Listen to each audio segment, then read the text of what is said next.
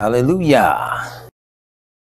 We give all praise and honor unto Almighty Yahweh and unto his Son, Yahshua, our precious Mashiach, our Redeemer, our soon coming King. We do total Yah for him, the King of the universe. I think that's a phrase that we as a people have to really get into. We have to really come to understand the significance of knowing that he is the King of the universe. We tend to forget things like that. We just think in religious terminology, and we're going to have to teach on that and focus our attention all the more on not being so religious, but more so being able to just openly and honestly serve Almighty Yahweh. Let me stop and thank each and every one of you, no matter how small or how great your contributions have been toward the assembly of Yahweh here, that the word may be able to go forth freely. We do total you for each and everything. We realize that the tightness of the situations on a global scale is attempting to strangulate us all. But nevertheless, we thank Yahweh for the ability to endure, to press on, for your calls, for your letters, for your offerings. All that has been done. We total Yah for that, for your prayers, just for general concern and or well wishes. We total Yah for each and every one of you. We keep you all in our prayers as well. I do want to remind you that in your prayer, as you pray, you may not know each and every Israelite or each and every condition that we are under, but Yahweh knows, as well as he knows the thoughts and intents of our heart. So when you pray, just keep one another in mind in the general sense, and Yahweh will do the rest, and he'll take care of that. So I do want to bring that to our attention. I got a remotely hot topic to touch on tonight. I'll try to keep this Wednesday night Torah study to under 1 hour, but more than likely I'll go over. I'll apologize far in advance, but I think this will be well worth it in the event you are able to track and or trace some of my research. A lot of times it pains me, not in the sense to be in the forefront, in the sense that a lot of people are looking for it, but it is true. Yahweh didn't send everybody to step out in the forefront or to be there, the ones always standing in the gap. There is a lot of pain and pressure with that, or associated with preaching and teaching, that a lot of times our brothers just do not fully comprehend. But we told Yah for the efforts nonetheless, even by way, as the Apostle Shaul says, some preach Hamashiach of truth and sincerity, and others of falsehood, envy and strife. But nevertheless, either way, Hamashiach is preached. We do have to stand firm on the fact that Yahshua is king. And it is Almighty Yah's will that he be king. There's no cutting back of the crime rate. I was listening to the evening news just prior to leaving. They were saying, when you're wondering just when will this thing let up or ease up, it's not going to ease up. It's not going to let up. It's going to actually grow worse. But the crime rate that I want to talk to you about tonight is a crime rate mentioned in Scripture that we as Yahweh's people had really best begin to prepare ourselves to understand. It is a crime rate that is scheduled to escalate, and escalate to a point that it will wage an all-out assault on the people of Yahweh. I will say on the children of Israel first, and on all the people of any nation or multitude or ethnic group that will turn to Almighty Yahweh, to Israel first and unto all nations. You're going to be persecuted if you continue in this way any length of time. I pray that we all come to an understanding of that, that we look deeply into the word of Almighty Yahweh. Earlier in the week, I was teaching a class to some young people about the public safety measures in construction and heavy equipment.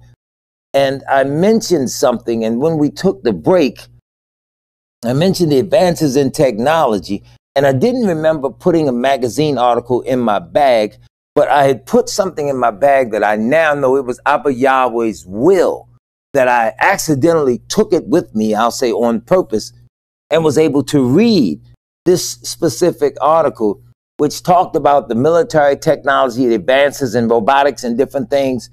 The next phases of robotics were based upon giving robots the sense of human touch. so that they could detect what they were touching and know how much strength to actually apply, just like a human. You know that a newborn child, they'll grab their parent's finger or their pinky and they'll hold on to it and they'll squeeze. Babies have a little grip. Well, they were talking and discussing in the article about the development of the power and the grip of some of the robotics that they have, and the stuff that is advancing in this society is so intense that you wouldn't believe it, and yet you would do well to believe that if there are robots and things of that nature walking among you. I know everybody wouldn't believe it. I know everybody would think you're crazy or conspiracy theorist, but know for certain, Hollywood, as the devil's mouthpiece, if they can put it out there and project it in that manner, trust me, as Elder Johnson said well over 30 years ago, if they can put it out there, then they either already can do it or they're not far from perfecting it. I read and research a lot of this stuff. I thank Abba Yahweh for it, and I realize humbly that a lot of times the research and the analysis that I give to the people was a gift from Yahweh. So as soon as I get the information, I would always get it and get it up off of me. That way we all could share in the same levels of understanding. I told Yahweh for giving the prophets and the apostles that type of spirit, so that as we're commanded in scripture to pray, that the Ruach that was upon the apostles and prophets of old be upon us as well. So we told y'all for the effort and or the ability to do it. I take no credit for nothing that I find, because I am not that great of a researcher that I can go and reveal all the secrets. But I'll tell you this. Daniel was an extremely wise man in the Torah of Yahweh and in the proper way of living. He wasn't living and standing around guessing. Daniel was living this thing the way Yahweh commands that we live it, which is why I always say to you, calm down, strive, seek and or search out. This is, though we have the book, there's not a process of time where you're going to go through the book and find the Hebrew way to chew your food. There's no Hebrew way to chew your food. You chew according to the flexes and the capabilities of the jawbone and the mouth to maneuver the way Abba Yahweh intended it to be done. And we as Yisrael are going to have to come to understand that. We don't need any special signs or signals or treatments to draw upon ourselves or draw any special attention to ourselves. All we really want to do is serve Almighty Yahweh.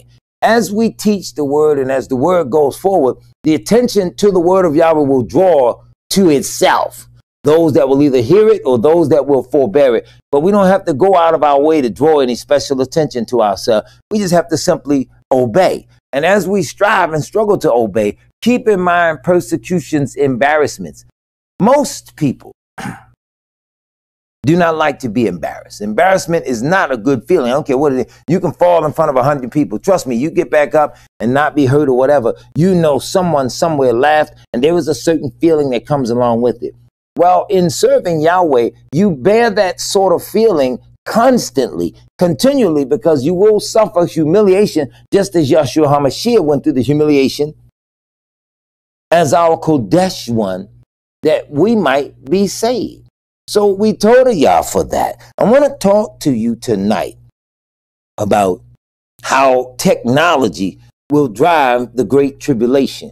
We're going to need to understand that. And I want to ask my dear brothers, who's in any of you, it's all right to share these videos off this channel. Whatever. I admit it, I do not mind. I do not care. I do not hide.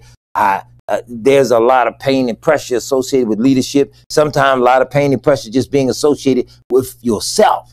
So I do not mind that people share the material, the information, but let's not get greedy for vainglory, seeking to share this so that, as Brother Steve Coakley said years ago, that we might look good simply for having the information. Sometimes just having the information and not knowing how to process it is not a good look at all. So I've had many people contact me about books that I've quoted and things that I've read. One brother told me, he said, man, look, I got the book, man. I was going through it. I was reading through it, man. I liked the concept and the way you broke it down, but I really can't do much with the book, and it ain't no pictures in it.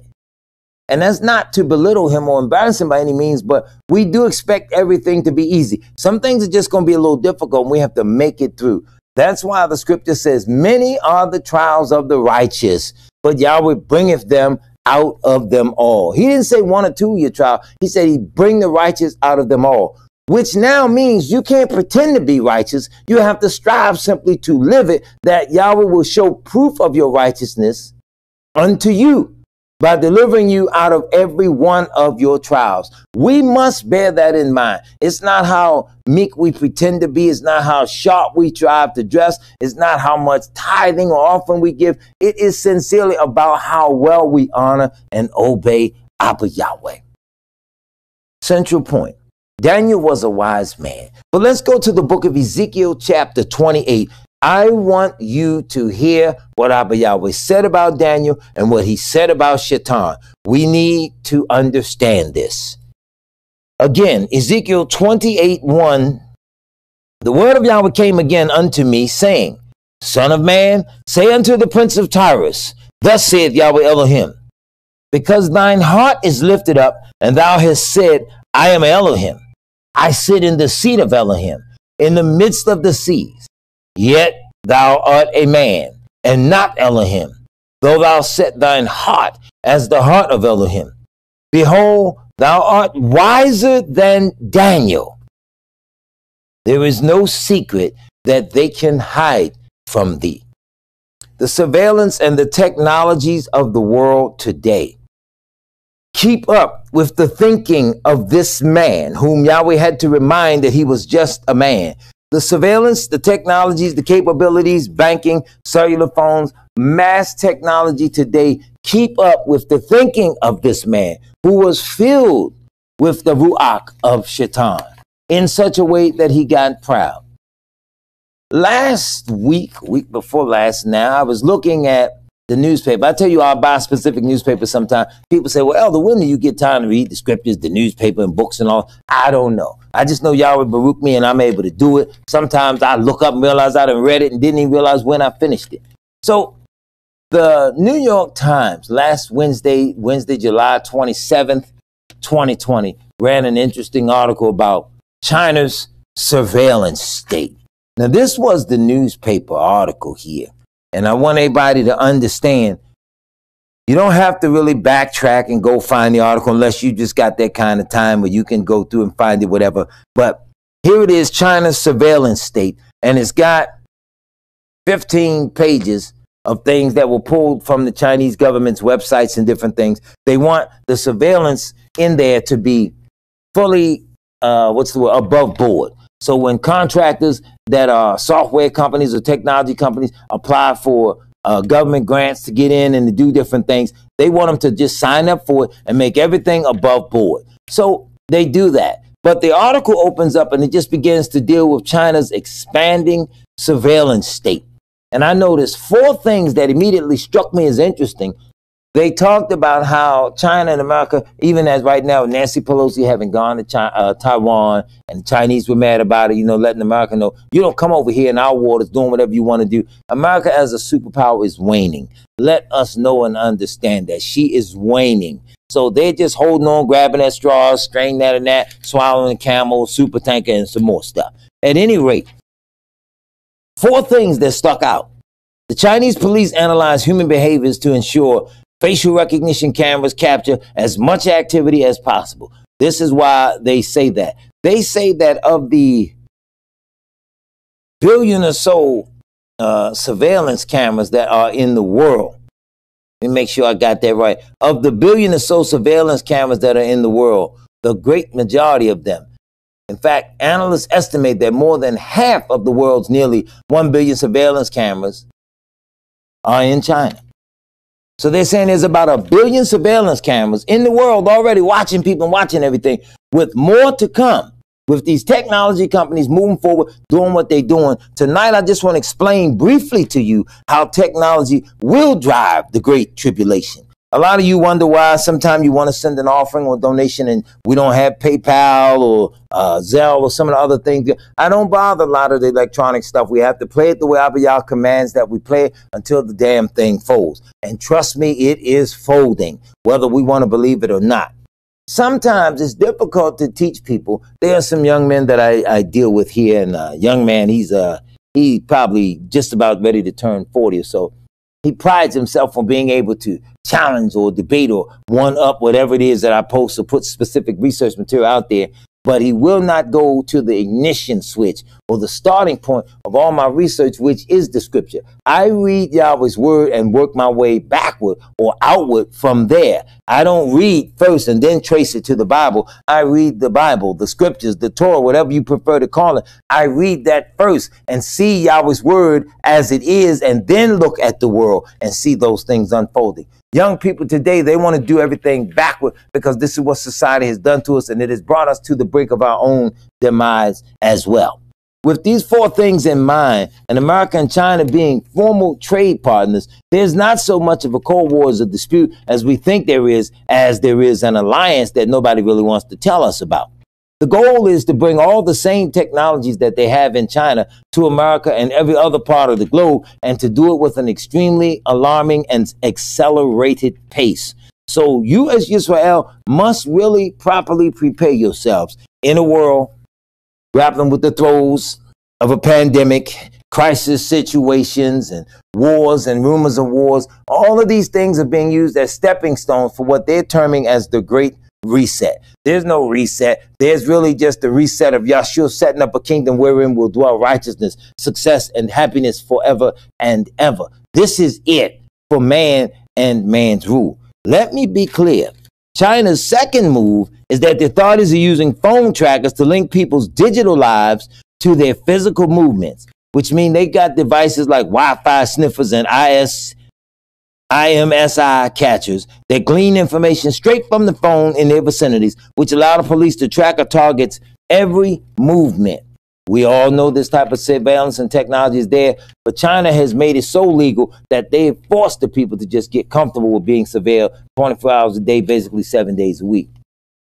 The third thing is that the police in China are starting to collect voice prints using sound recorders attached to their facial recognition camera. So now your face might not be clear, but because you're talking to somebody in the airport and they can't really see who you are, there's enough voice print and voice recognition to tie the voice to the face that they may have seen on the technology cameras somewhere in the history of the country. All of these things are slowly but surely being implemented and brought to the shores of America, and will be there until the damn thing goes down. Next phase.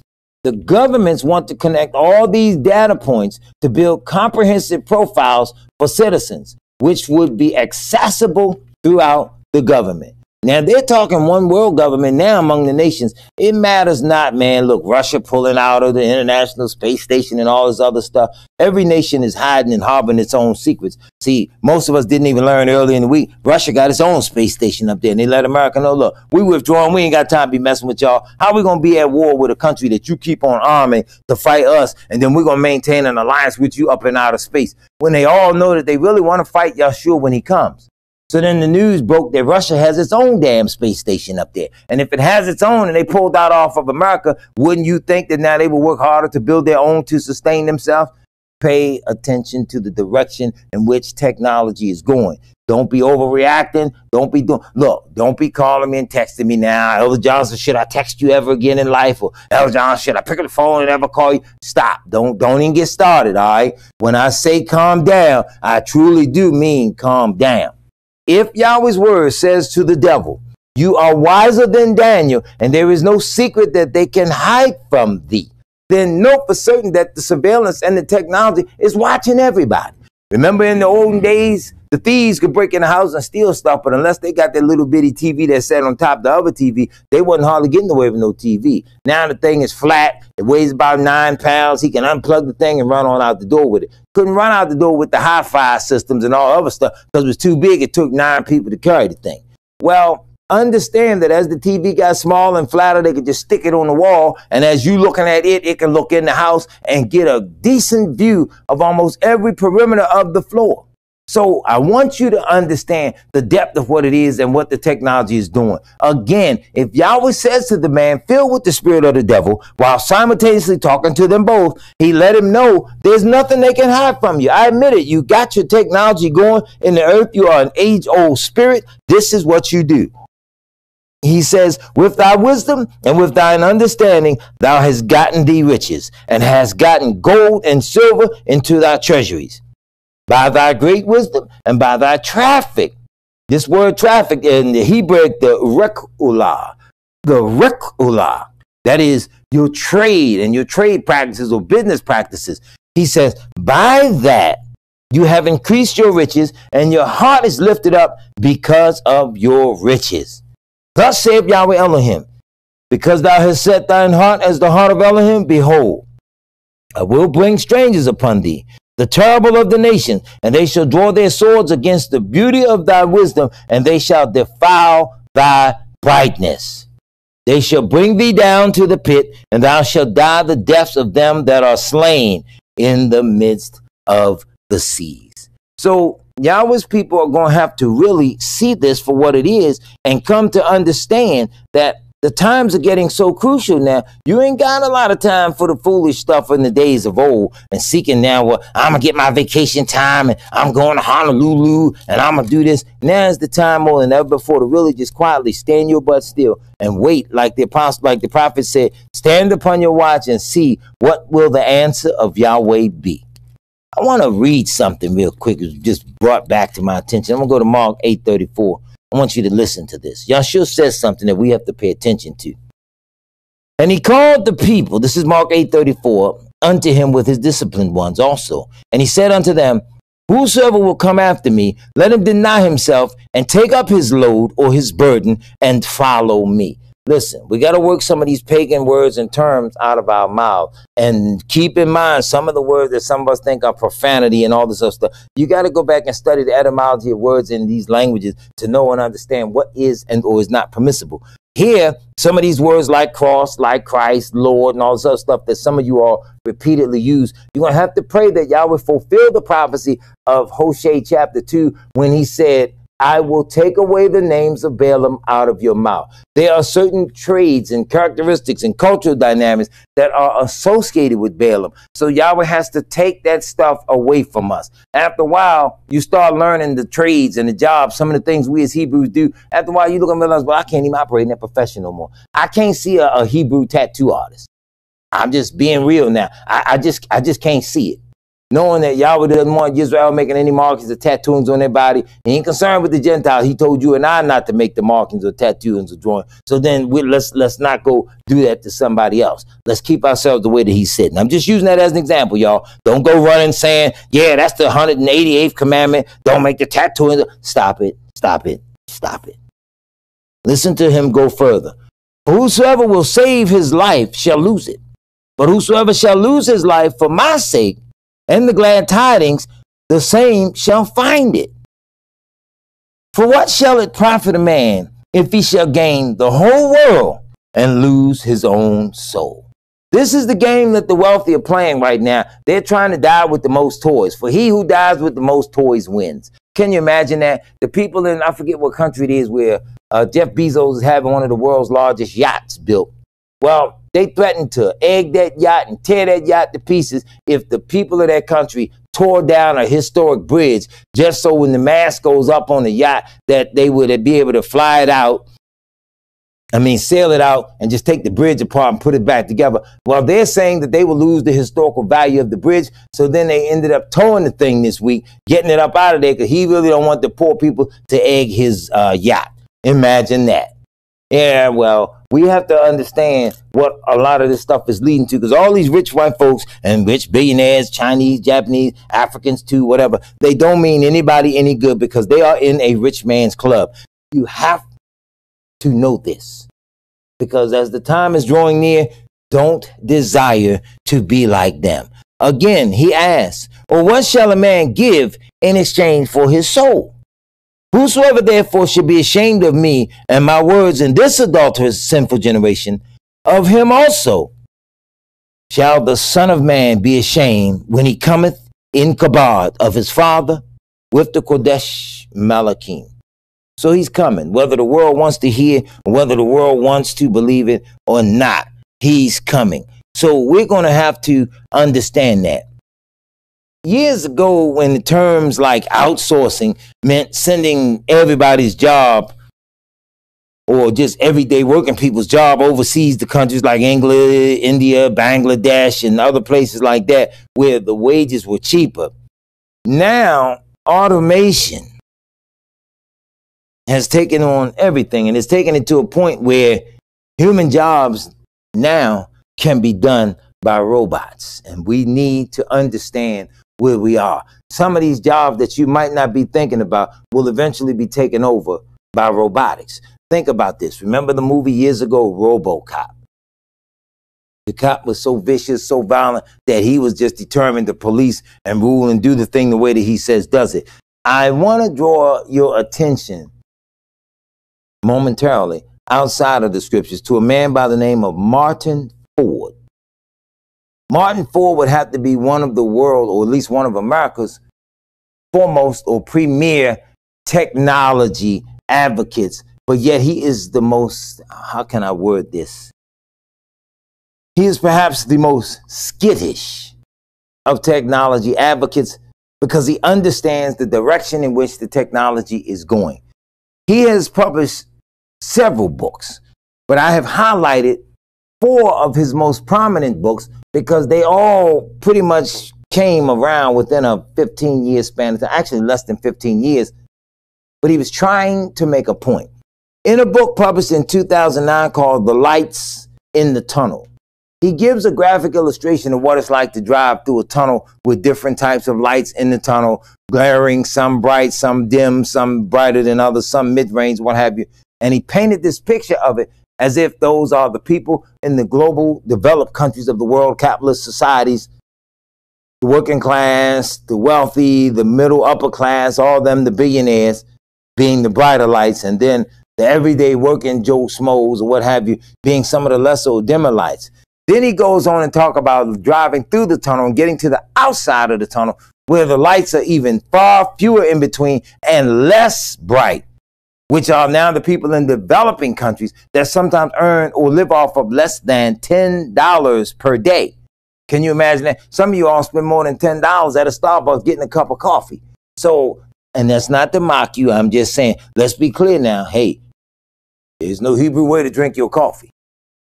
Let's be clear on that. I know us a lot of time. We'll take everything and run it to the farthest, most grossest, maxed out extreme. We have to learn to stop that so that the Ruach may be able to deal with us. We do have to calm down. I'm not dissing you all when I tell you calm down. I deal with people on a daily basis that are a lot of time are just in such a panic that you can't get nothing across to them if you tried.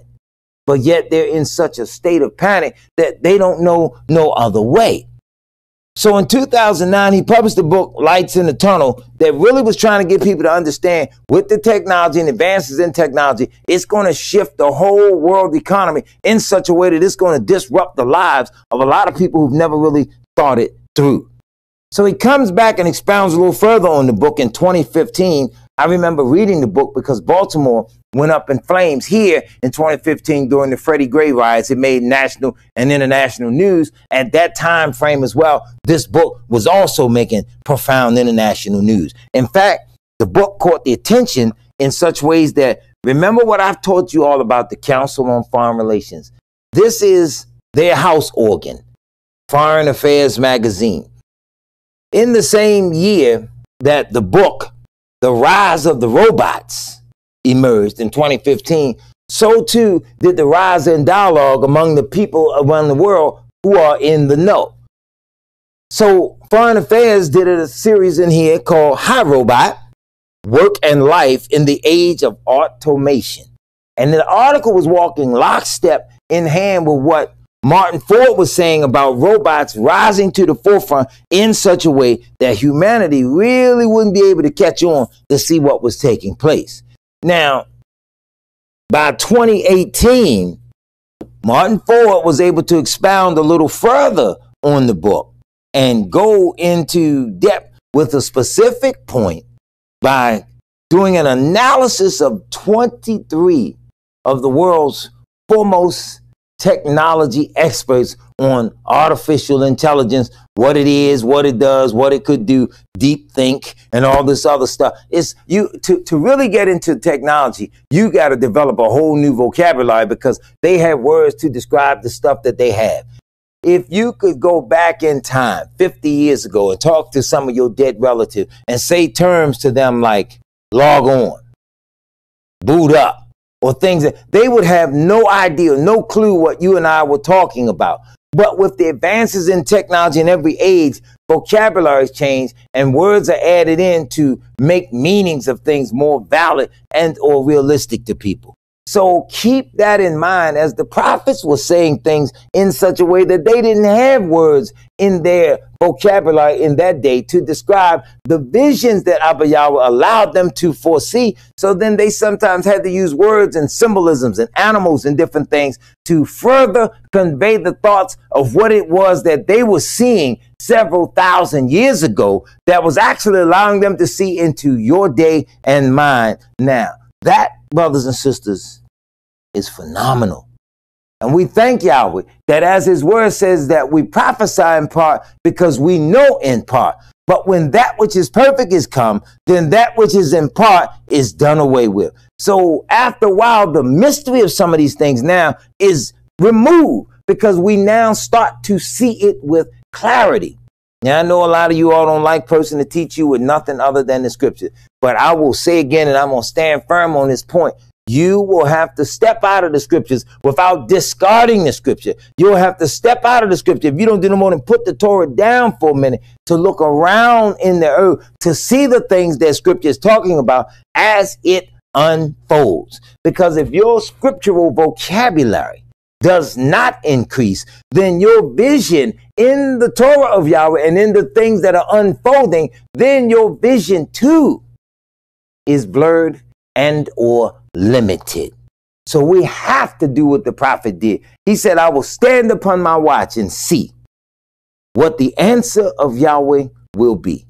I pray before I present this stuff to anybody, because a lot of times I do not understand it. And there have been times where I've said this, and I'm not saying it's like I'm crying out for everybody to call me and I talk to you, a cry on your shoulder. I'm not under that type of panic or duress. Let's be clear that. When I say sometimes I don't have nobody to further my own analysis of this stuff with, I mean simply sometimes I've read into it or saw so deep, or Yahweh's revealed it so deeply. If I don't sit somebody down and teach them what I've seen, picked up and or understood, then I won't be able to articulate it to get it across, because sometimes technologies and things are moving so fast at a pace at a level that outpaces our understanding of these things, which is why scripture gives us that nudge or that reminder. Lean not upon thine own understanding, but in all thy ways acknowledge him, and he will direct thy path. I remember years ago, well over 30 years ago, praying for understanding for this. And I really remember when Abba Yahweh started granting it unto me. When I started teaching this to a lot of people, who would have ever thought? And this is just for people that are close to me that know I ain't lying or making this up. Who would have ever thought that the day would come when I couldn't get on an airplane or buy a plane ticket, and I ain't blowed up nobody, I ain't hurt nobody, but name on the government watch list, and then government watch lists and agencies will verify, yeah, you on there, so what? We watch everybody that's either a known terrorist or what an associated terrorist group or organization. So this is the type of stuff that happens, and you all will need to understand this. There are these names of these so-called international terrorists. I don't know how many times I done seen in the news where the United States government done killed Zachariah Zarqawi or Zasahawi or all this other stuff. Sometimes the same old name just keep getting recycled. Didn't they blow somebody up in Afghanistan this week? But about a year or so ago, didn't they blow somebody up somewhere else with the same exact name? See, whenever America's getting embarrassed on the world stage or something may happen, they always go dig up terrorists that they killed 40, 50 years ago, dig them up, kill them again. Because the people are so stupid, not that you are stupid, but I'm saying they think in their mind's eye, they think the people are so stupid, ain't nobody going to know. There are these news reports based on technology called deep fakes, artificial intelligence, where you can take so much back footage of an individual and work that thing in and do headshots and photoshopping, and you ain't never seen a picture of a certain person naked or this person or that person naked, but you can work it out so well that proportionate with the picture, the head size, whatever, you put their head on the naked body, had them saying and doing stuff that they didn't even do, what they now call deep fakes. You cannot do this stuff without advances in artificial technology, which means you, the people of Yahweh, are going to have to know and understand this stuff, because this is how it's going down now. When I say to you that technology will drive the Great Tribulation. It's time to get up off of those old visions of the Great Tribulation where you running and howling and they're chasing you with water hoses and German shepherds now. You are beyond that now. They are doing things and doing things in ways that if you are caught sleeping on them and growling and slumbering, you may never get up when it's time to get up and get in motion. So believe me when I say something's on the move.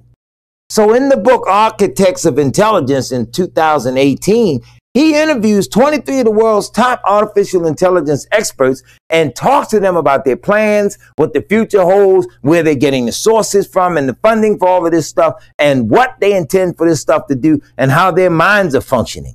By 2021, he goes beyond lights in the tunnel. He now understands the rise of the robots. He's looking at the architects of intelligence or the builders of the artificial intelligence to the rule of the robots. Did you hear what I just said? To the rule of the robots. And knowing all this, these people network together so that here we have James Barrett in his book, Our Final Invention of 2013. Telling people about artificial intelligence and the end of the human era. What in the world do you think they mean when they tell you the end of the human era? They talking about doing away with you. Let's be clear. You can't rebel against Almighty Yahweh and find love in the arms of the devil. It just ain't going to work like that. The devil don't love nobody. So our final invention is a rough draft estimate of what all of this stuff is going to do. And basically, he's sounding the alarm saying, look, we thought ourselves to be so smart that, look, this is probably the last thing that we will ever invent because we are making it so smart that it can make itself, that it can defend itself. And Will Smith was in the movie. This was before he smacked Chris Rock. So let's be clear. He smacked Chris Rock after the iRobot thing. They get here with the high robot. So if the high robot in iRobot didn't want to die, didn't want to be unplugged because it thought it too had the power of life, you better start coming to understand exactly what's going on in robotics because the military is sitting up bragging on some of the things that they got and the capabilities and the technology of what they are to do. In teaching the class, I had to give them a quick assignment to get them off my back for just 10 minutes while I finished reading an article in National Defense magazine. See, look at me, y'all. Look at my little face. Forgive me for being so stupid. I read stuff like this. I guess just reading stuff like this is enough to get me flagged. Because, see, I ain't hurt nobody. I ain't shot, killed nobody. I ain't bombed nobody from the air. In fact, I ain't even thrown eggs at nobody in my lifetime. You know, I don't have experience of egging. Come on, y'all. But when we strive for the truth in Yahweh, this is what they do. So I had to get my students a few minutes to back up off me because what I read just prior to class starting sort of startled me. But what they were talking about on page 10, again, let me hold it up. National Defense Magazine. This is July 2022. You may find it, you may not, in your bookstores near you, whatever the case may be. Anyway, page 10. You got to hear this now. They laying it out. Military use of unmanned, autonomous, or robotic devices is only increasing as technology evolves and allows people to step back from danger while machines do the work. This is the rise of the RoboCop. This is the militarization of the police. This is the robotization of the police and the military. One company has announced the technology that will give robots another edge, the sense of touch. People say, oh, well, they already got that, Elder. What are you talking about? You know how y'all do me sometimes. Some of y'all smart talk me because you think I don't know what I'm talking about. That's all right. I understand. Anyway. In 2022, the people that know this, maybe they don't know what you know, but they put this in the article. Bebop sensors. Now check that out. It's the bebop thing. Check it out now. Pay attention, y'all. This is code. Bebop sensors, which manufactures intelligent fabrics and haptic gloves, has developed RoboSkin, a flexible fabric loaded with sensors that mimic human touch when applied to a robotic fingertip. Isn't that deep? Each fingertip has 80 sensors that can measure pressure, from 5 grams to 50 kilograms. The technology essentially creates a nervous system and enables robots to perform with greater dexterity and autonomy, according to a promotional video. If we expect robots to work with us, they need to fit through our doors and use our tools, and sensing the environment as people do is therefore essential. RoboSkin, which is less than 1 millimeter thick, starts with a polyester or nylon non-woven fabric, which is then treated so the outside of each fiber is conductive. And then as the fiber is disturbed, either by pressure, shear, bend, its electrical characteristics change because those fibers have a different relationship to each other. And then we pull signals off of the fiber. Then we can process them and produce very detailed and accurate data. So they're trying to give the robots the sense of touch now. So if they kick the door in and raid the house, look, here's an interesting one. They kick a door in and raid a house. Now they're sending in robots. Remember when the brother got mad with the police, kept shooting black people, and he shot them 11 police down in Texas, and I think 5 or 6 died? They didn't go in and approach him because he was military trained like them, so they knew they didn't stand a chance. What did they do? Sent in a robot, and the robot dropped the bomb in the room and blew the man to smithereens. Pay attention, Yisrael. That ain't the first time. They did that to commandment keepers. Say what you want about that little white man in Waco, Texas, by the name of David Koresh. Say what you will or may about them. Anybody calling on the name of Yahweh at the appointed time is going to be counted as suspect. And look, don't do it, okay? I know some of y'all. Some of y'all hate the name of Yahweh. So then that triggers an argument with you. You got his name is not Yahweh, it's Yahweh, it's Yahuwah, it's look. You ain't got the understanding of a newborn baby fresh out of a pamper. So calm down. Okay, without the proper level of information or dialogue, your argument about how you pronounce the name of Yahweh becomes irrelevant. It is about people striving for salvation that Shaitan does not want to see hit the goal and make it into salvation. The devil wants to destroy everything. You're going to have to understand that, okay? Let's be clear on that. Now, remember, Martin Ford put out 4 books between 2009 and 2021, essentially warning the world, hey, y'all, this thing is coming down in a way where we really haven't anticipated. Martin, what's his name here? James Barrett said, look, we done messed up so bad, this is going to be our last invention because this thing is going to destroy us. Technology will be used to drive the Great Tribulation. You'll probably need more sermons and or messages about this. We are sitting up as Yisrael, so righteous, so technical, so whatever the case. Give me a good 5 seconds.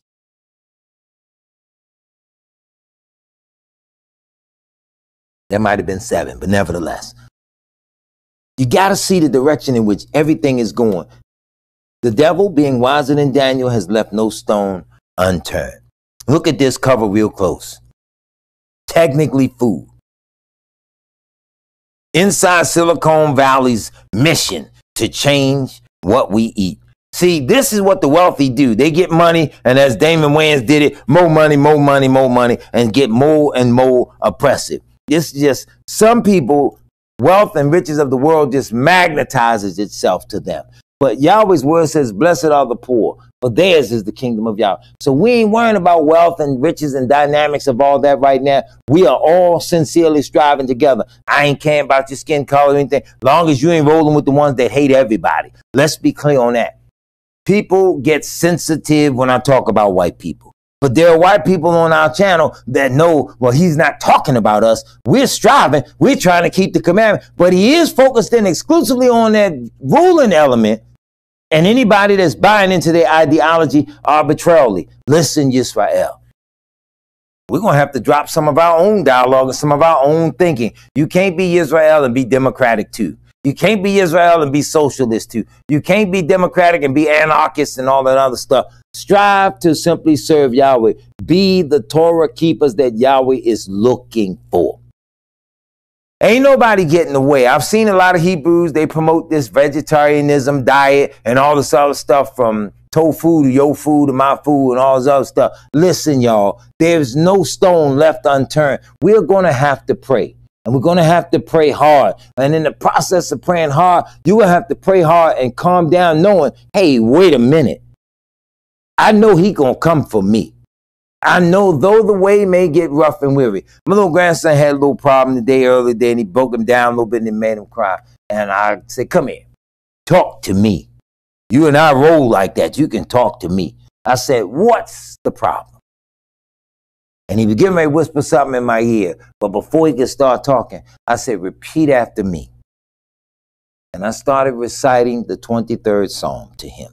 Not one or two verses. I recited the whole thing and I made him repeat after me. And he got to that point and said, yeah, though I walk through the valley of the shadow of death, I will fear no evil, for thou art with me. I broke it all down. I thank Yahweh that we had elder fathers and mothers that would teach us these things. Because, see, you got to get this across to your children. Yisrael got to learn how to really take the word of Yahweh and ease this in no matter how you get it across without fanaticism and all this other stuff.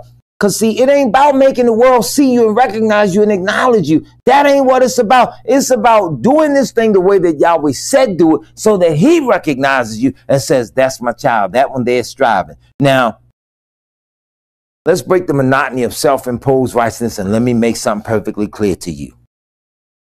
Strive.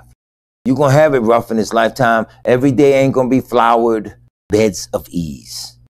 Every day you ain't going to be walking on rose petals. Some of them days you're going to take a step and your foot going to hit some of them thorns of life. And as you ooh, ah, that other foot going to hit some of them thorns. And as you ooh, ah, and lose your footing, you're going to fall in them thorns face first or on your back or on your buttock. Some of those things are going to befall all of us. We still have to maintain the integrity of the Torah and know that Yahweh is with us. You must understand this. So if by chance some of us die, a violent death or bloody death, that does not mean that Abba Yahweh has rejected you. That simply means that that is the death that he chose for you or I as his servant to go. Go out knowing that he is not a liar, that he guarantees salvation of all those that love and simply obey him. We're going to have to get to that point, Yisrael, because it's coming now. And in the few short years and months we got left, as the things are rolling around, start bracing yourself. If they don't hit you and I with power outages and different things like that this summer, and they get somebody else in the summer, these trials and tribulations by the hand of Shaitan and these evil spirits don't get you this summer to get you late in the winter. Don't get you in the winter to hit you in the spring. Don't get you in the spring to get you in the roll back around of the next season, the fall cycle, whatever the case may be. We are going to go through something in order to make it through. You got to go through something in order to get through something. And when you get through something, you are expecting something. And the only something you are expecting is the gift of eternal life. Shaitan cannot take that out of Yeshua's hand. So we're going to have to stand down and watch this. Let's get into this. Remember now, real quick, Jeremiah chapter 30 lays out something that we just going to have to understand without being so fearful and brokenhearted. Be ready and willing, if that's what it takes. Don't go around asking for it. But I said, be ready and willing to die for righteousness' sake, if that's what it takes. Be ready and willing. I just read in Mark where Yahshua said, if you lose your life, my name's sake, you'll find it again. So stop worrying about the tax man. Stop worrying about the gas man. Stop worrying about the boss and all these other people. We serve Almighty Yahweh and we do what we want. Did you hear what I said? That don't mean we do what we want to do. We do what we want. And we want to obey Yahweh. Am I correct in that? And if you agree with me, just type out a simple hallelujah on the channel at this precise moment, 8:25. Listen, I said I'm going to try to keep this under an hour. I already can admit right now I ain't going to make it. So bear with me if I go over. Y'all all right? All right, let's do this. Jeremiah 30. I said we do what we want. We want to obey Yahweh. Hallelujah. That's what I mean. We do what we want. We ain't like the heathens do whatever they want. There's a penalty for that. We do what we want, and we want to obey Yahweh. Scripture said, blessed are all they that do his commandment. We do that. We want to do his commandment, so I do what I want. And I want to do his command. Let me be perfectly clear on that. And I know you all at home better repeat that thing to yourselves daily, okay? Hallelujah. Jeremiah 30. These are the words that Yahweh spoke concerning Israel and concerning Yehudah. Jeremiah 30, verse 4. Thus saith Yahweh, we have heard a voice of trembling and of fear, and not of peace. Ask ye now and see whether a man doth travail with child. For which cause do I see every man with his hands on his loins, as a woman in travail, and all faces are turned into paleness. Paleness meaning they don't know what to do. They're not flushed in the face with knowledge and understanding of Yahweh. Just don't know what to do. Listen, quick question. Where are the men today that's going to jail for the name? Where are the men today that go to jail for preaching the truth? Where are they? Now, I ain't saying people ain't out here in the earth that just stand for the truth, but I'm just telling you all, right now, we go to jail for some of the stupidest stuff. That's not mocking us or anything of that nature. Just listen, there's a brother here in Baltimore. He made the news today, Tyree Moorhead. Now, Tyree Moorhead, grown man, old like me, what have you. Now he claims he's changed and turned his life around or what have you. Telling people he used to be an assassin, all this other stuff, right? So now he goes around the city and he paints these no-shoot zones all over the city. In other words, trying to stop gun violence and everything.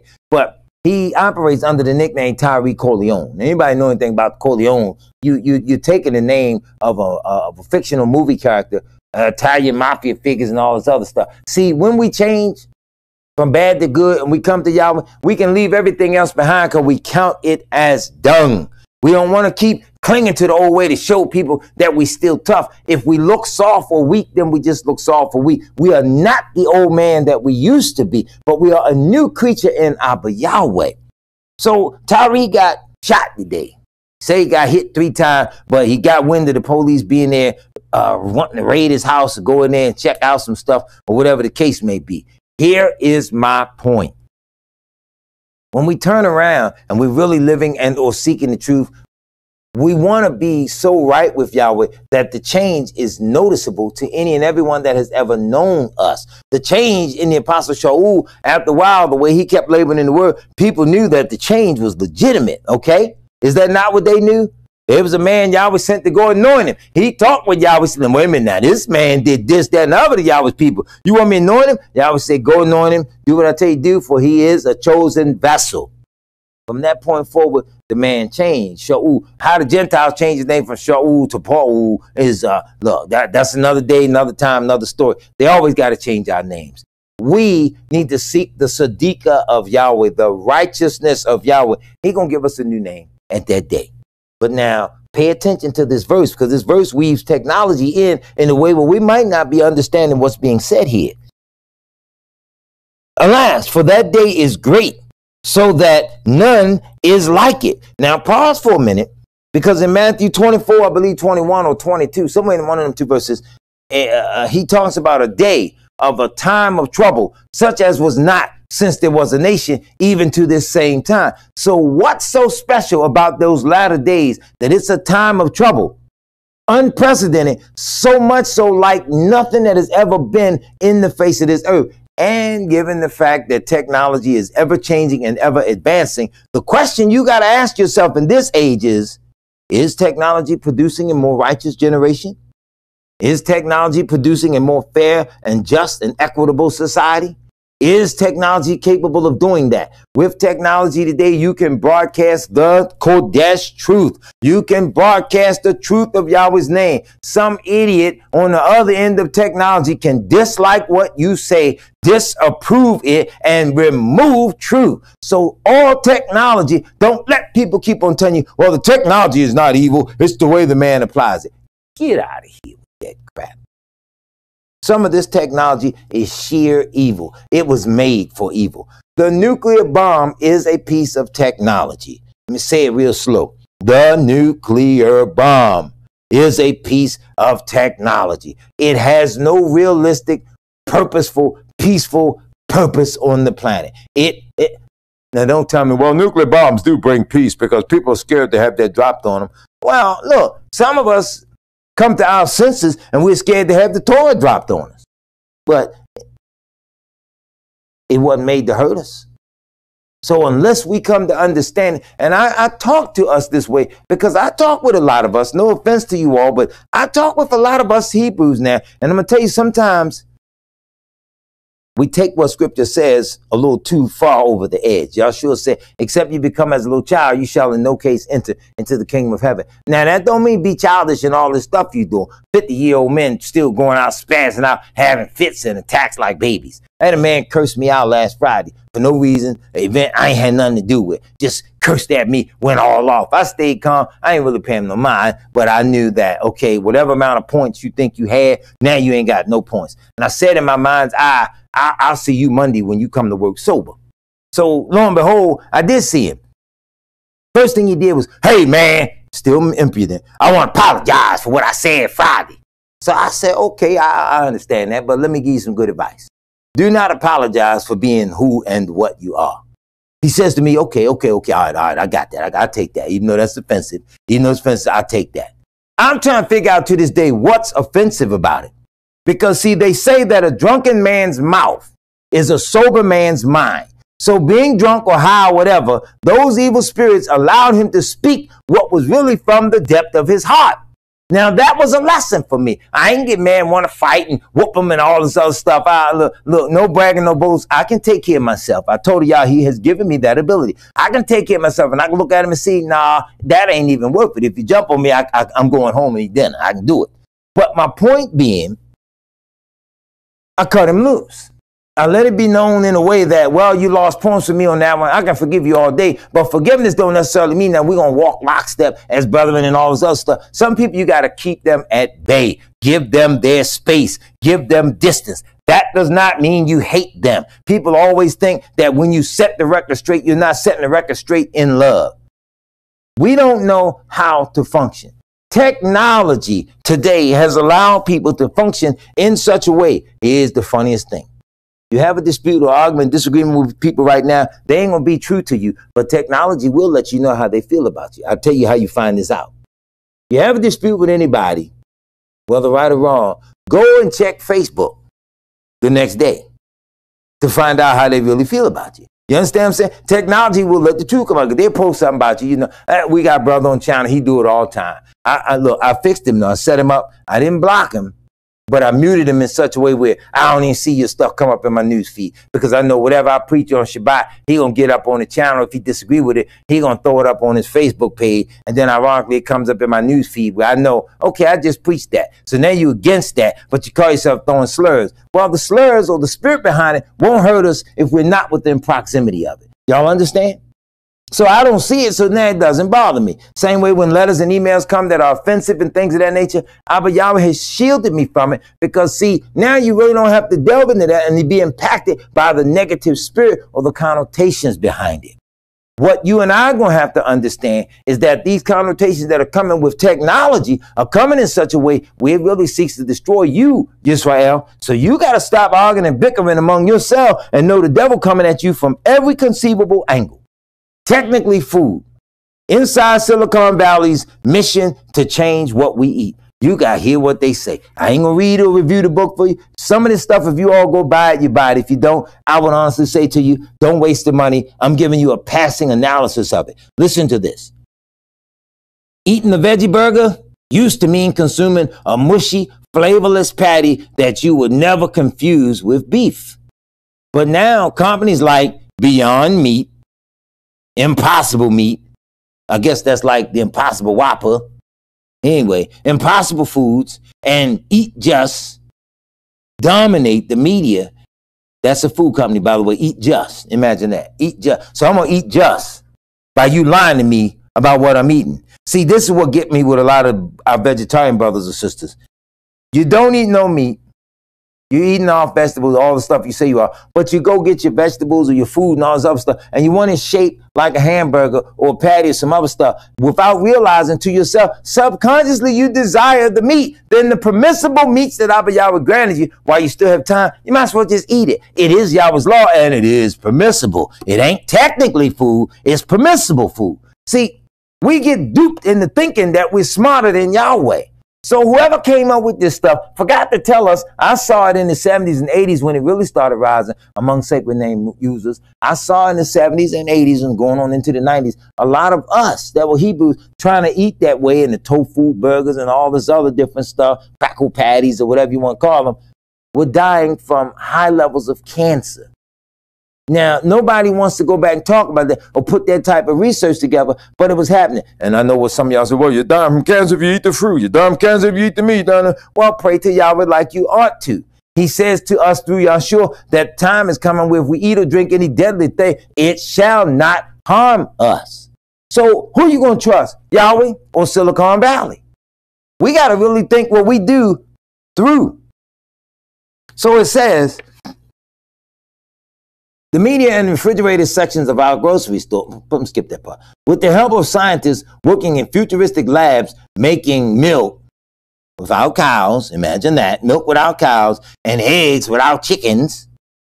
Startups are creating convincing facsimiles and even wholly new food categories. I remember when I was a child, Tang came out. Tang was the instant orange drink for the astronauts. So that was the selling point in 72 or whenever it was that they first invented Tang. That was the selling point. Hey, man, if they drinking it in outer space, you can drink it on the earth. And everybody wanted Tang. Came out bright orange. They got real slick with it. They made it grape. Now, it probably got 47 flavors. Now, ain't no telling. Got gravy flavor, Tang. Hey, you know, ain't no telling. Mashed potato flavor. Don't put nothing past them, okay? In fact, I'm going to look it up later. You'd be surprised what they got. Right, Deacon? Anyway, we're gonna deal with it. Startups are creating convincing facsimiles and even new food categories. These foods are cheered by consumers and investors because many are plant-based, often vegan, and help address societal issues like climate change. Animal rights. Why don't you address the real societal issue about climate change? Who messed the climate up? Yahweh solved the climate change riddle in Revelation 11:18. Yahweh said, I'm going to kill them. I'm going to destroy those that destroy the earth. So y'all get on out there with your protest signs and picket in and back them up, support them if you want to. Yahweh say he's going to give reward to his servants, to his saints, to the prophets, and all of them that fear his name, and shall destroy them that destroy the earth. So I'm rolling with Yahweh on that. I'm in agreement with him. Yahweh, get him. Anyway.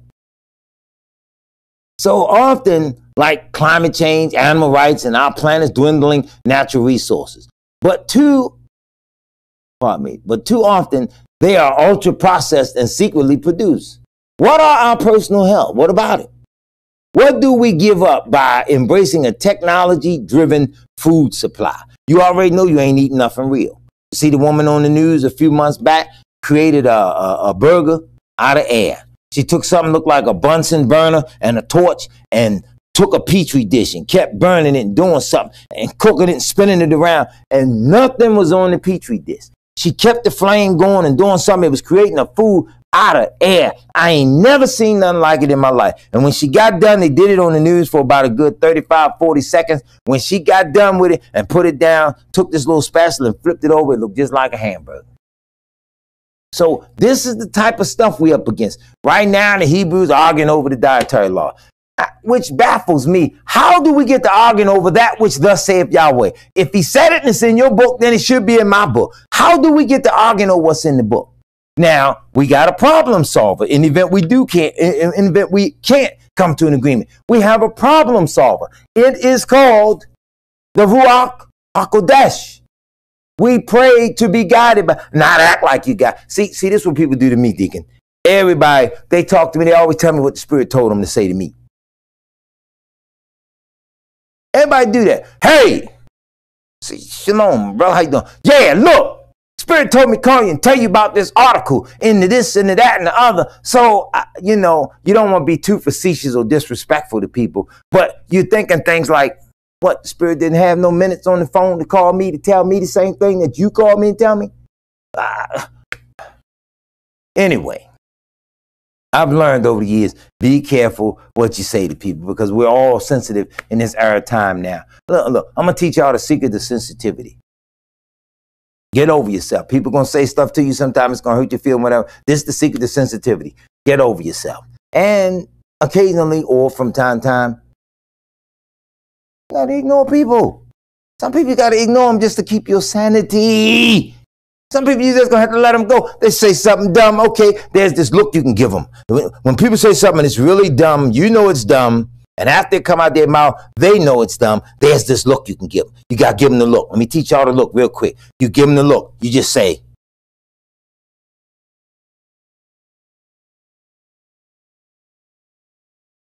the look. They'll realize, okay, that was stupid. I shouldn't have said that. I should have rethought that. Better a slip of the pavement than a slip of the tongue. Let's be clear on that. Now, investigative reporter Larissa Zimberkoffen, whatever. See, a lot of these people, I don't even care if I don't get their names right because the way they live is just so disrespectful.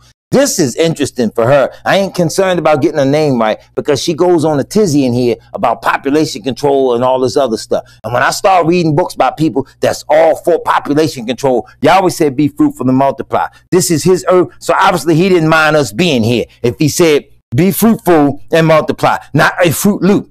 See, a lot of people date the Fruit Loops doing things where they cannot multiply and then they want to be respected, okay? Anyway. So I ain't pressed. Zimberkoff pokes holes in the mania-driven driving today's changing food landscape and demystifies these mysterious foods. Readers will learn about the manufacturing systems and the monocrops behind the flashy technology, the origins of hot new proteins like pea, mung bean, and canola, and the problems with entrusting venture capitalists and Wall Street with our very livelihood. Though news-breaking revelations and others of conversations with leading industry voices, Technically Food examines the trade-offs of replacing real food with technology-driven approximations and shines a bright light on the rapid changes coming to our supermarket.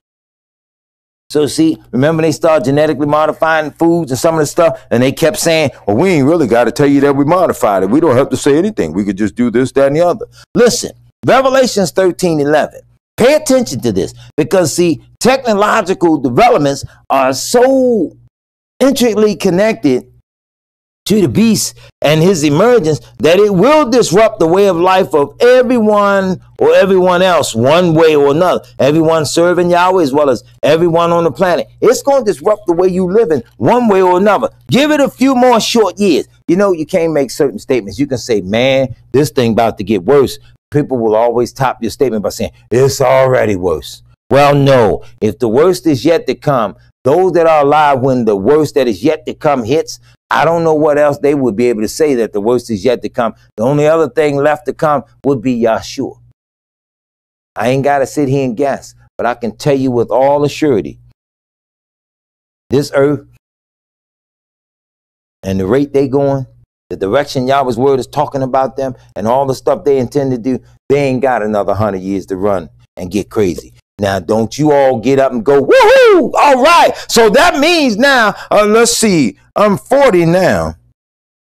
If I live to be 100, I can cut up, and he probably won't come back between now and the time I die. I'm gonna sow my wallow. No.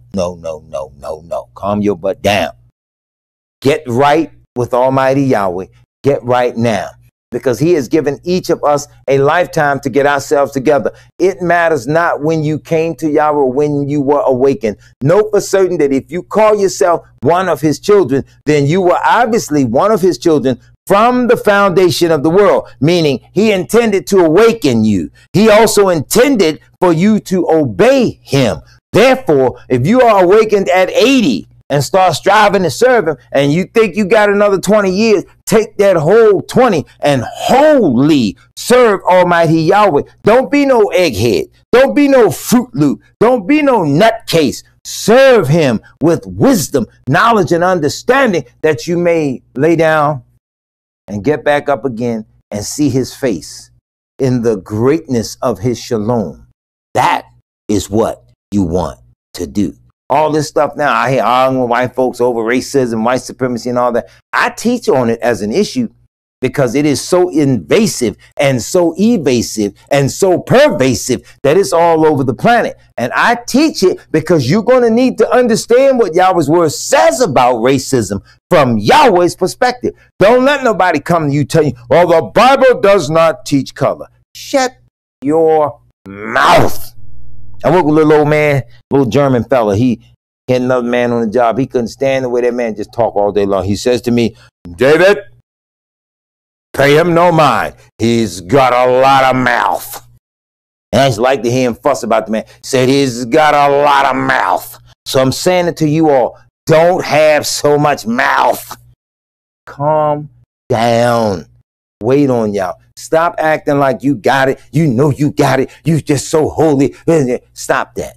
Yahweh made you holy enough. You got all the holes that you need to do all the things that he commanded that body to do. That's holy enough. Don't go beyond that, or you will get yourselves in trouble. Am I clear?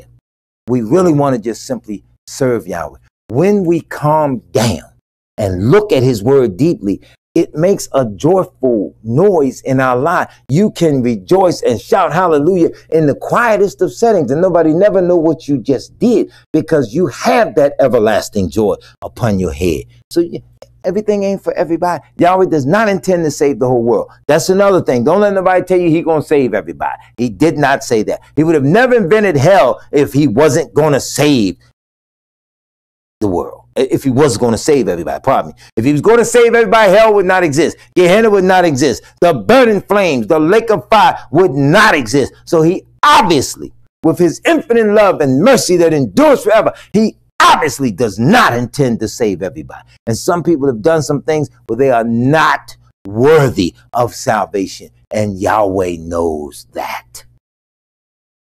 It's us that don't know it. Listen to this now. Revelation 13, beginning right there, verse 11. You got to understand the technology in this. It says, and behold, another beast coming up out of the earth. And he had two horns like a dragon, and he spoke. He had two horns like a lamb, and he spake as a dragon. So now he come real smooth, talk real smooth to you. Remember that little man came on the TV that time telling people, take the jab, take the jab. Well, he got jabbed twice, got double vaxxed twice, and still got sick with it. So they're saying it's a pandemic of the unvaxxed. How is it that if that's the case, they started it from the beginning of the world? That's a lie. Now you got it and still got it. If you get what I'm saying. He got it and still got it. I hope y'all got what I just said. Don't make me go back over that again. It gets more confusing by the tongue. Anyway. And he exercises all the power of the first beast before him, and causes the earth and them which dwell therein to worship the first beast, whose deadly wound was healed. Some of this stuff is so historically intense, you need a whole Shabbat or more to really teach on it and to get this point across. And he doeth great wonders, so that he maketh fire come down from heaven on the earth in the sight of men. Well, stop for a minute, because there are people that are up there building stuff, putting technology together, building space stations and other stuff, big as a shopping mall, putting this stuff up there. You catch them on the right night when they light up the space station, you think it's a star. But the brightest thing that you see up there sometimes, it ain't no star. It is the International Space Station. So when they light that thing up, you can see it from down here on Earth. So now they all up there with their technology. They admit that they got laser technology. They admit that they got other deeper super stuff in there. They admit they got nuclear weaponry and other stuff, can firepower this stuff. Who are they planning to fight if ain't nobody in outer space? See, sometimes we ain't thinking. We know Yahshua's coming. We know they will do anything. They will risk it all to stop him. As dumb as it may sound, don't y'all play them cheap. They really do intend to stop him. Yeah, anyway. So now you got power to put your weapons in outer space. And if you need to, you stand there in communication with NASA, Department of Defense, the Five Eyes, and all this other stuff that they have around here in the world. If you don't know what those terms mean, don't worry about it. Explain it another day, another time. But anyway, you got connections with them so that at the time you raise your hand and call for fire to come down out of earth, trying to emulate what Elisha did. Come on, it is not in this age impossible. You just got to be reading their stuff, okay? You have to be paying attention to them. Now, he deceiveth them, verse 14, that dwell on the earth by means of those miracles which he had power to do in the sight of the beast, saying to them that dwell on the earth. Question, are you on earth?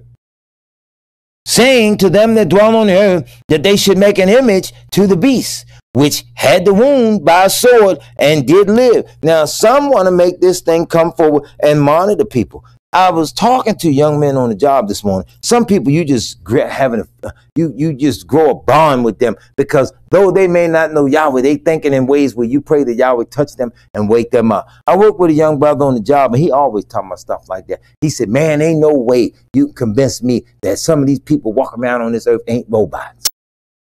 Now I'm thinking to myself, for a minute it scared me.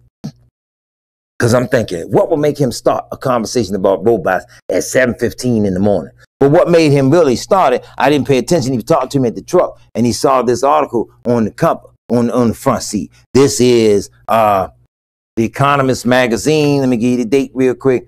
June 11th through 17th, 2022. Artificial Intelligence New Frontier. The new frontier now is the human mind, where they want to put artificial neural networks in the brain. You ain't took karate a day in your life, but they put the chips in your head, and now they can download a whole martial arts program. Next thing you know, you're international Jackie Chan, and you from Philly or Baltimore or somewhere else. Anyway. So they break it down, talking about the technology and the terabytes, making this thing with the language of it is just so complex. I forget what they call it, but anyway, it can do like 1 trillion tabulations or calculations per second. Well, if it ain't 1 trillion people on the earth, I had a man tell me years ago that there's no way you can set a system up that can keep track of everybody on the earth. Well, everybody that is on the known earth and is involved and want to participate in these global systems, the way it's going down, they do intend on marking and tagging everybody. So if they're making little bitty computers to stick in buildings somewhere that ain't much bigger than this book bag, but yet it's a computer system now, this little carry-all bag, but you got a computer system this big that can do 1 trillion calculations per second. What do you think happened if they making hundreds and thousands of them and put them out as a global neural network, and it can keep track of everything and everybody, which means it can track your cell phone, my cell phone, and hundreds of thousands of other cell phones simultaneously. It can track banking transactions. It can watch driver's license information pulled down in a routine traffic stop. It can search medical records. It can do all this stuff. I don't know where we get off saying that it cannot happen. We say that when we are ignorant of the information that is readily available in this society and when we are void of the Ruach HaKodesh. Other than that, don't get caught saying that the devil can't do it. He is trying. And I'll say again, if the man of Yahweh had the wisdom that Yahweh gave him to stand there with the first world's empire and give counsel to that man, that was the first. And that was great wisdom that caused him to not lose his life and save the lives of his fellow Hebrew brothers because of their steadfastness in Yahweh. And here come the devil, having been in heaven, as the scriptures say, wiser than Daniel, and you gonna underestimate it, play it cheap?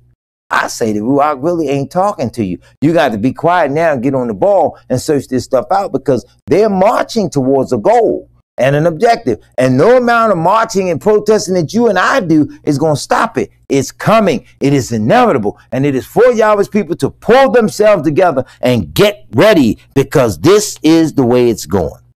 See, little Christian preachers, you got to get people like, not that I put a lot of stock in them, people like Mark Hitchcock, Leonard Jeffries and others, that little Christian men, sometimes they know the name of Yahweh, slide it in, know Yahshua, and sometimes they won't. They still, for whatever reason, are stuck in their mindset and they want to hold on to Jesus. But here are books like Global Reset. Do current events point to the anti-Messiah and his world power empire? Now, for you at home, check out what I just did. You should be automatically in line with the word, so that when you see these words, you don't falsely repeat them. Even though it plainly says on the book, Antichrist, you as a Hebrew know that Yahshua is not a Christ. The Antichrist should be you and me. If we're going to use the term, let's use it properly. I'm the Antichrist because I am against Christ, because I know Yahshua is not a Christ. He's not Christos, none of that. He is Hamashiach. He is the Messiah. He is the anointed one. So you will have to supplant the false language and false doctrine with the truth. So get yourselves in the mindset where instantly, as you see those false words, you run right over them with the truth. Okay? Practice that and pray to that effect. I repeat it again. He said in Hosea chapter 2, for I will take away the names of Balaam out of your mouth. Yahweh meant it. He'll take them out. You pray to Yahweh, remove all those pagan terms, that I may call upon your name and that we all may call upon you with one consent. Ask him. He will do it. Are we clear on that? All right, Yisrael, listen to what he says now. And he had power to give life unto the image of the beast. As I said before, Martin Ford talked with him, and they were talking about how they got the technology. They got this stuff so hooked up now that it's learning from your emails. It's learning from text and chats and all this stuff. You can log on. I have a laptop. I tried to log into it this morning to do some things, get some work done, and I didn't have the proper passcode. So it locked me out of my own system. And it said, prove that you are not a robot. I'm like, how the hell I supposed to do that? Should I go ahead and punch the screen right now? Maybe you'll figure out that I ain't a robot. Or what do I do? So it gave me some alphabets and some letters to read and punch these back in. Well, what sense does that make when you taught the damn robot to read and it can punch the codes back in? So I want us to get an understanding of where we are in the world and see why we here, the little house of Israel, we don't play. We don't have time to be sitting around playing. We have to sound the alarm. We got to tell it as best we can, because if the devil, with the power of all his electronics and all his devices and all these things, as Elder Vicks often says, we are a prophetical people. They are a technological people. They can't get it through Almighty Yahweh. They have to get it through Hashatan. You get it straight from Yahweh, and you can't afford to mess this thing up, okay? You cannot afford to do it. So we might as well get on Yahweh's side, get on his team right now, okay? This thing had power to give life unto the image of the beast. How did he have the power to do it if he didn't create the thing and then create the technology to keep the thing learning and ever learning? That's what deep learning is all about. They call it DL, not on the down low now. DL for the computers ain't got nothing to do with homosexuality. It means deep learning. It's learning from you. It's learning from your learning and learning how to learn from watching your mistakes and your error. And you already got machines that beat some of the world's best chess players and all the stuff. You already got machines that's outthinking people, that's drawing things. You got driverless cars. These things run off of a GPS system. And, you know, heaven help you if your grandma just happened to step out in the street not thinking, but here's a driverless car that all of a sudden ain't expecting that two-legged speed bump to be in the way. We have to look at what we're dealing with, because Hollywood, especially within the last 50 years, has projected all of that stuff out there to us. Remember when we were little children? How many of y'all can remember Lost in Space? And I forget the other one, but the little robot, warning, Mr. Smith, warning, warning. The thing would sound the alarm. So if that was too far back for a lot of you all, I know some of y'all come on forward. You all remember Star Wars with R2-D2 and C-3PO and all this other stuff. You know, come on. For those that are a little younger than that, still don't, I'm a little older than that, still can't remember, whatever. We come on up, we talk to you about RoboCop and all of this other stuff. Arnold Schwarzenegger, what was the movie called? Terminator. So you have to understand, if they were able to throw it out there back then, let's not play them cheap. That simply means they had the technology. Some strange stuff happening in the world now. I'm telling you all, don't keep on playing with these people. Don't play them cheap, because stuff is happening. And it's happening in ways where you get highly suspicious of stuff now. Hey, don't rule nothing out. Don't rule it out. Let's go further. And he causes all. Wait a minute. And that he should cause the beast to both speak, and cause that as many as will not worship the image of the beast should be killed. So now imagine robots with the technology. They making the little four-legged dogs. Dog robots said how they going to make it so the police ain't got the risk of dog's life or something in there now. So they'll retire all the German Shepherds and put these robot dogs in there now, what have you. So I imagine the brother that was in Mr. Johnson's class that had a hard time getting a grasp of the rabid dog. Ain't no way you get a grasp of the robot dog, because that's what's happening. They got robots that can carry boxes of material, make them jump up over fences, get a spring of 6-foot jump over a fence and land right on its feet. Some are being taught and trained. Just go online and Google some of this stuff to get an idea of where the technology is coming. Because, see, when people don't keep buying the jab and they won't take all the stuff that's going on, when they won't go electronic, when they won't go cashless and all the things, eventually it's going to get down to force. They want to force the entire world to accept this stuff. So you and I must understand that it will be technology to drive the persecution in the Great Tribulation. We need to understand that Get out of the construct of thinking we're going to all just be running and fleeing like Harriet Tubman in the underground economy. They got technology today that will make chasing a group of people that are fleeing like we came up out of Egypt. They got technology now that'll make hunting you down real easy. So you need to look at some of this stuff now, okay? Then you got these old crazy right-wing white boys and left-wing and centrists, all of them that if they just oppose you, I put them all in the same basket. If they oppose Yahweh, Yahshua, what good can they have for me? Let's be clear now. A lot of them don't even want the name proclaimed and will rebuke you for teaching the truth and teach the word of Christ. Do this, that, and other, man. Well, why don't you just Christ your butt on around the corner somewhere? Christ that. We're striving to serve Yahweh. You wouldn't want nobody calling your grandmama out of her name. And we don't want nobody calling out of his name or teaching us to not call upon his proper name. That's just where we are on the earth right now. But hey, man, you ain't heard it from me because who am I, right? And he calls us all, both small and great, rich and poor, free and bond, to receive a mark in their right hand or in their foreheads, and that no man might buy or sell, save he that had the mark or the name of the beast or the number of his name. That's three aspects of a global technology that you better be paying attention to. Somebody that had the mark. What is the mark? Somebody that had the name of the beast. What is the name? You go along with it. Or the number of his name. What is it? We better start thinking. So now, Yahweh says that it is a day of trouble, but Jacob shall be saved out of it. So says Jeremiah 30:7. So if it's a time of great trouble and he says you shall be saved out of it, we need to be looking at this thing a lot careful or more careful than what we are. I'm just telling you all. Let's go back for a second. Look at Revelation 6, verses 9 and 11, and see how it touches upon the fact that murder of the righteous will come down to being a full-fledged option under the reign of the beast. We don't think of stuff like this. Listen. And when he had opened the fifth seal, I saw under the altar the souls of them that were slain for the word of Yahweh and for the testimony which they held. Pay attention to this. At the time Yohanan wrote this, guess what? It had not come to pass just yet. It had not come to pass. And it began to unfold in the apostles' day, and it has to double back and re-emerge and unfold in your day and mine. Come on, Yisrael. We don't have a lot of time to pull this thing together.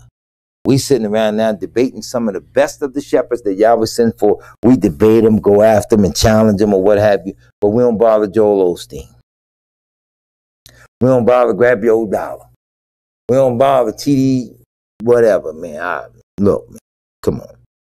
Poor little Israelite community. I know a brother right here in Baltimore.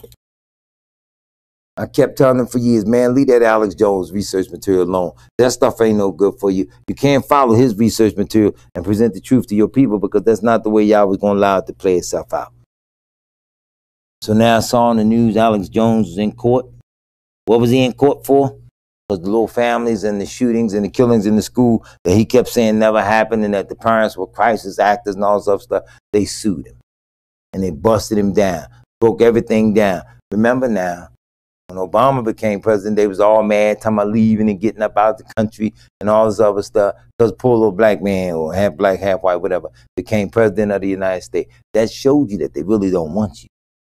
They sick the police on you in a New York second. And you know, according to some of us, they said New York second is pretty quick. But at any rate, no offense to you New Yorkers, I'm just saying that's a phrase they got. Look, come on, y'all. You know how it is. They say things. They say you all steal the tires off a car real quick. They say down here in Baltimore, they done renamed the city. They call it Bodymore Murderland. So every little city got its own faults and failures because there are demons that have command or control over specific regions of the earth. And if you and I don't know this, then we'll be caught up in it and not understand sometimes why we're feeling the way we're feeling. So let's not play this thing cheap. So if killing the righteous becomes a full-fledged option under the reign of the beast, remember what Yahshua said, if they call him Beelzebub, he's the master of the house, what do you think they're going to do for you and I? See, we're not looking at this thing the way that we ought to. A lot of times we just sitting back hoping that Don't nothing bad really come our way. Well, some bad stuff already here. Look at this book, The Big Nine. The Big Nine. Let me see if I got them. Baidu, Apple, Tencent, Microsoft, Alibaba, IBM, Google, Amazon, and Facebook. These 9 biggest companies. How the tech titans and their thinking machines could warp humanity. What's so good about something being warped? You ever had that old, I shouldn't ask this, but anybody ever had them old albums and old records from the 70s? If you put them in the wrong place and they get heat on them and be too hot, leave them in a car somewhere, they will warp on you. You see people put them little albums on and go around and they keep on doing like this and skip on your favorite parts on the record. Well, here they talking about whatever they got in their technology. 9 of the biggest companies in the world are also in on it. 9 of the biggest companies are in on it, and whatever they banking on, it could warp humanity. These are the type of things that white folks are writing about, complaining, talking about. It's us now, real Israel, that doesn't want to hear it. And let me say this, because I will not make an apology for this. Yahweh did the choosing, did the making of the manufacturing of the people. He did all that. Yahweh chose the people that he chose for whatever reason he called upon. They were there in that region of the world. That's what the first people looked like that were made. Come on, Israel. We're not saying all black people are Israel and ain't no white folk gonna get saved. I can't teach that. I understand why a lot of the Hebrews there are angry and do teach that, because they feel like some of you all really just don't deserve it. I saw something on the news earlier this evening, a tragedy that happened here in Baltimore, and both sides at the table are equally guilty for not understanding this. A poor little young white woman, a mother of 2, was working for Amazon as a delivery driver with her own personal car. And we know the suspect clearly was black. Took her car. She had the key fob. You can't go far with them cars if the key fob ain't in it. She had the key fob in her pocket while she got out to go make a delivery. And when she went to chase or pursue after the suspect who was stealing her car, somehow she got in front of the car and he ran her over. And backed up, got out, and went through her pockets, took that key fob, and kicked her on the way back to the car. Now, I'm not sure if she died or was injured real bad or whatever the case may be, but the story, she's still in the hospital. Broken hip, broken ribs, and all that. Now, let's be real. Little white woman, mother too, as sad as it was, you saw a picture on the news, whatever. Let's just be real. It was sad. But we also have to be real from both sides of the script. Because, see, we as black people, sometimes black people don't realize we are just 3 or 4 generations up and away from slavery. We haven't been free that long. So you white folk can't tell us to get over it. You haven't gotten over the stench of your own arrogance and what you have done to people. So watch how Yahweh speaks to all of us. To Yisrael first, saying, I will visit the iniquities of the fathers upon the children, unto the 3rd and 4th generation of them that hate me. My grandmother lived to be 105. My father lived to be close to 85. I think it was 85. But my grandmother's mother and father were slaves. My grandma was born in 1889. You do the math. She passed away in 1994. She was 105. So my grandmother's mother and father were slaves. I want to make that record perfectly clear. They were slaves. They were around when we were freed as a people. Let's get that thing straight. So we're not that far up. Imagine the Klansman or the local attorney or the doctor at that time who could close his practice, put a hood on, and go through the town and lynch and terrorize black people less than 200 years ago. He could do it. And died, having received none of the judgments of Yahweh. His children are born and picked right up in his seed. Then his children's children are born. And then their children are born. And then they have children who now grow up, and suddenly, children of the slave got the upper hand when it comes to crime and are doing things to you. Let's all be honest now. This is Yahweh returning the kindness of our evil upon us. We got to look at it for what it's worth. And I'm being honest with it. It was sad to see and or hear the story. But how many times have these things been done to black people and nobody went to jail? They ran the story simultaneously with the police in Baltimore, having committed all kind of crime, run people over, hit people with the cars, did all kind of misconduct in office, get out of office, get fired, well, and still get to keep a full pension, functioning as a legally licensed criminal throughout the cities. Nah, man, these things are injustices that only Yahweh can rain down upon people and bring to an end. A lot of times we don't want to see it come to an end. There's no other way. A lot of times we don't want to see it come to an end. How else can it end? Well, sad as it may be, Yahweh ain't playing with nobody in the earth. He ain't picking and choosing. The only favorites Yahweh got, and yes, he does have favorites. Those that love and obey him. They are his favorites. Let's not play them cheap. Israel first, and also unto the Gentile. But again, you bring these things up, they switch it around and say you're racist. No, I switch it back on you and say you're racist because you can't even face the historical fact of what your forefathers have done. You don't want us to bring it up. You don't want us to preach it. You don't want to see it in the word, but yet it's sitting there. So now here you have the technological capability to pursue the children of Israel when they won't do what you want them to do and won't comply. Here you have the means and the technological capability to shoot them down and or kill them. Let's grab another story real quick. Listen to this. Army to receive next generation squad weapon in 2023. What year is it now? It's 2022. Again, the Army to receive next gen squad weapon. Listen to this article.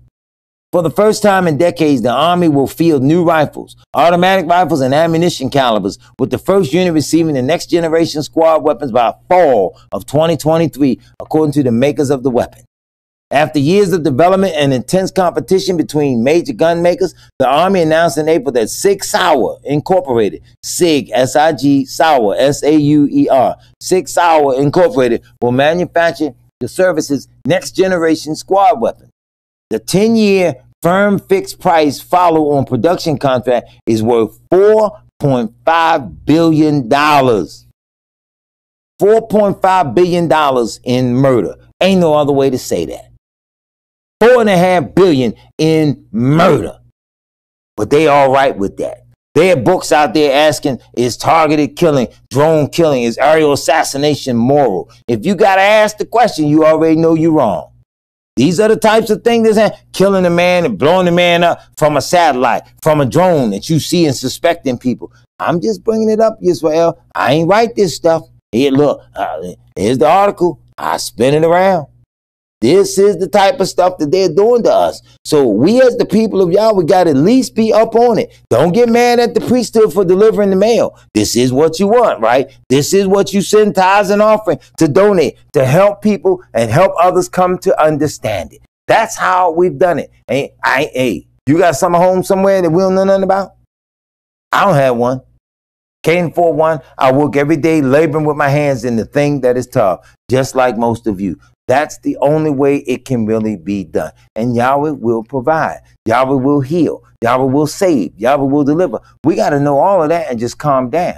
I ain't really with a lot of the Hebrews out making too much noise. And I'm not saying hide that. I'm saying. I'm just saying I ain't with all this arguing with everybody about every little point. Some people, sometimes you got to steer clear of them. Let them argue with them own self. Because when Yahweh's word get them, every man, no matter where he at, gonna come to his senses in this earth one day and realize Yahweh is real.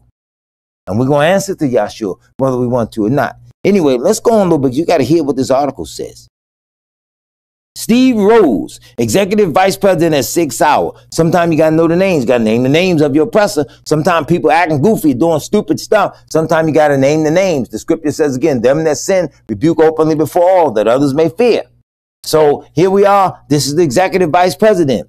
Added its 6.8 millimeter caliber ammunition is the key innovation. You hear what kind of gun they got? 6.8 millimeter. You got 9 millimeter. Now here's something that called 6.8.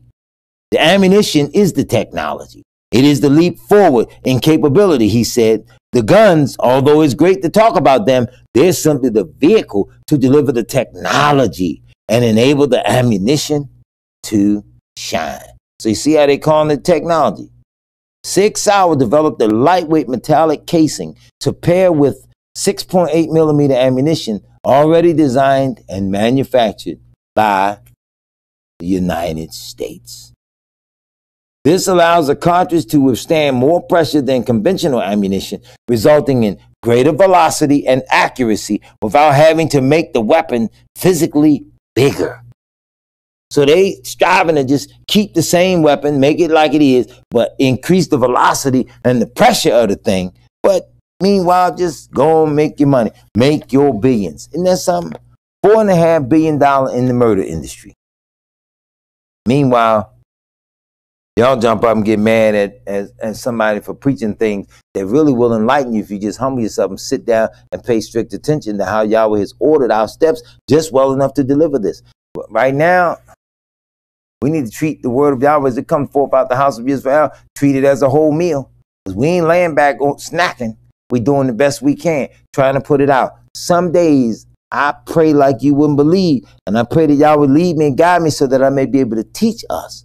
Some days, I don't have the words in my vocabulary to get it all across to us. Some of the stuff that Yahweh just simply allows me to see. Because you ain't got nobody to talk to about it. To further your analysis of. You ever been in a predicament where you got to talk about a thing or get a discussion on in order to get to what happened?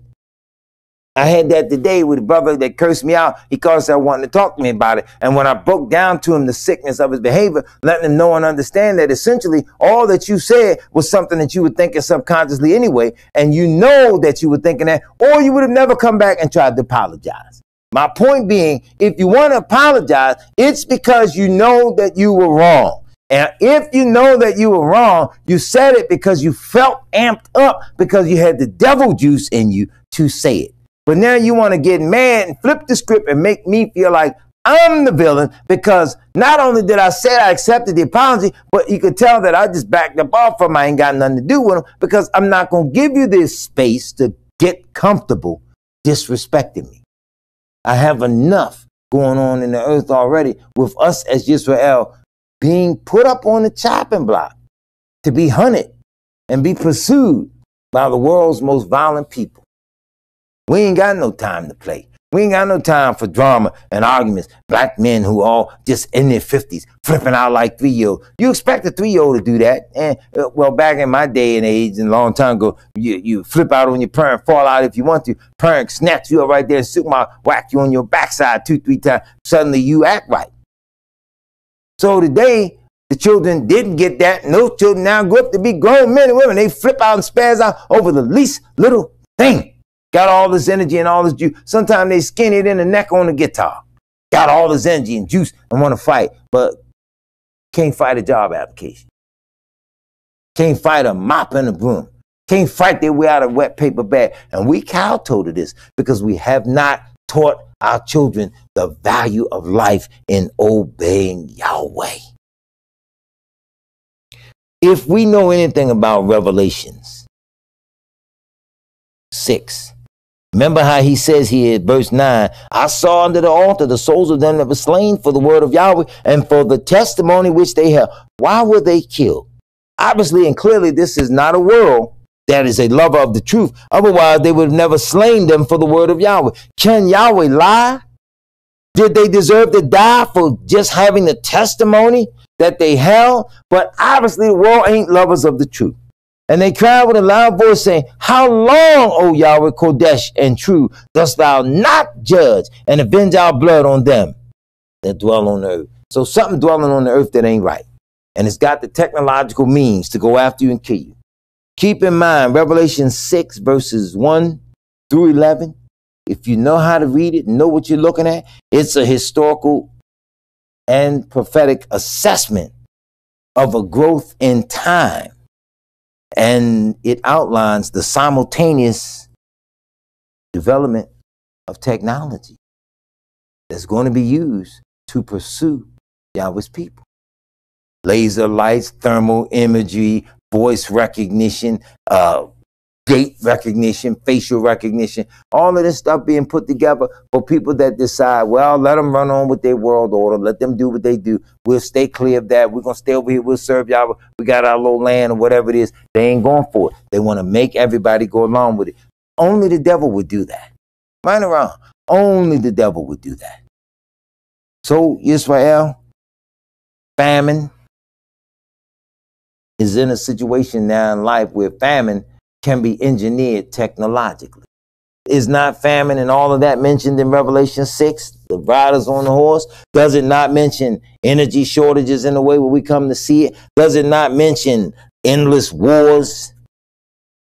They all have technology as part of the modern day ignition switch. And that's what this is all about. We may not want to acknowledge it. We may not want to see it, but we better live up to it. See, Daniel and Revelation lay out a historical / prophetic assessment of that growth in time, and just gives us the technology and teaches us this is what's unfolding. A lot of the preachers today, man, Israel, they can't see what's coming. They don't believe Yahweh, and they don't believe that Yahweh going to do what he said he going to do. But yet one thing that Yahweh is doing, he's fighting. America is hit with floods and burning simultaneously. America's children are not learning and they flipping out. The adults don't know what to do and they flipping out. All kind of stuff is happening. Every week you're hearing about mass shootings. You're hearing about it so much that they don't bring it up no more because it's just a daily, regular occurrence. Be mindful of where you are. Be prayerful at all times. If you ain't got to rip and run these streets and do nothing stupid, then don't be out there ripping and running these streets.